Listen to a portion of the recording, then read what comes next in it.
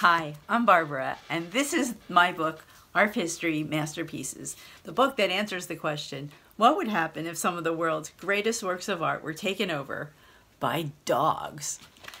Michelangelo, Van Gogh, O'Keeffe, Rembrandt, these and all the rest of the artists that I parody in the book are dead, so they're not going to care that I pretty much dogified some of their best work. There's a list in the back of where you can find the original art if you want to look everything up, and there's a foreword in the front by ARF historian Henri Maltese. As always, a portion of every ARF History sale will benefit no-kill animal shelters. Here's how to order.